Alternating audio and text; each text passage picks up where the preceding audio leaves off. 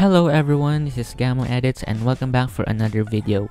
In this tutorial, you will learn how to create a spotlight animation using the powerful Morph transition in Microsoft PowerPoint.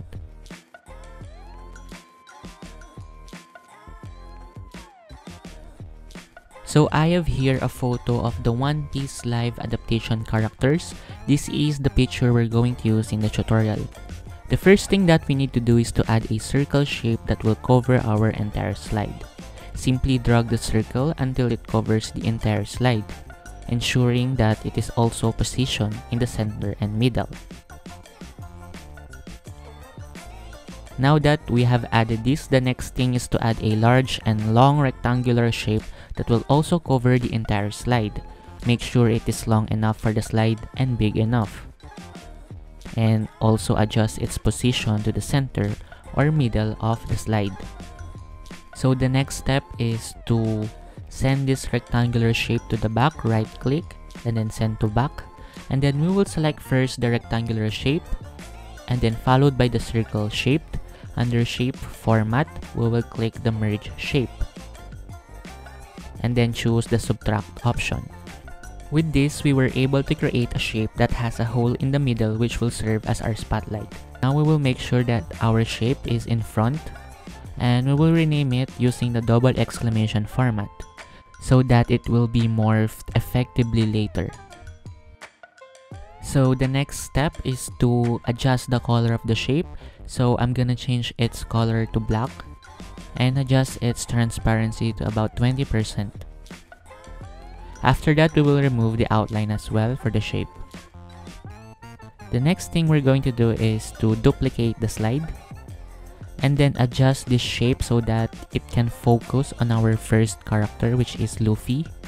So let's make this shape smaller so it will be focused on the face of Luffy. Make sure that it is positioned in the center and in the middle.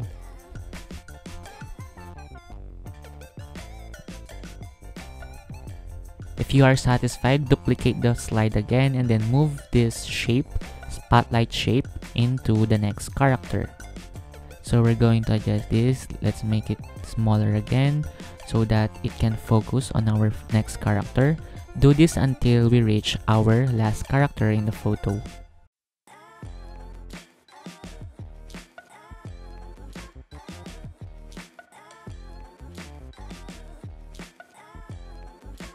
Now that we're all set, we can now add some additional design for this slide. For example, the name of the characters. Let's just add here a text box and type the name of the characters. For example, in this slide, we have Luffy.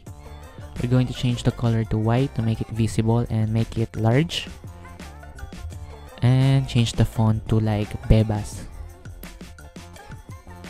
So let's adjust the text box and let's make it bigger.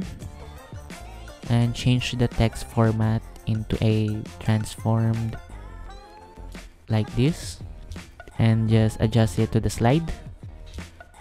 So let's make this a bigger, and once you're satisfied, we're going to change the naming scheme of this to a double exclamation format so that it can also be morphed later.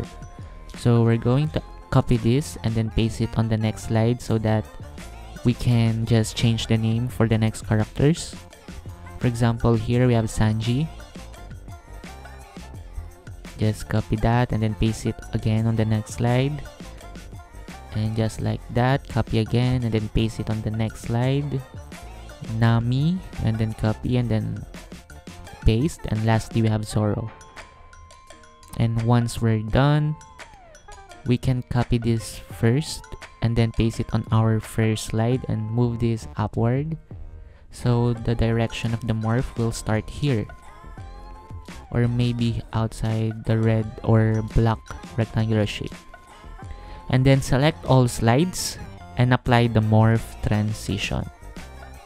We can change the duration to 1.5, and here is the final output for this tutorial.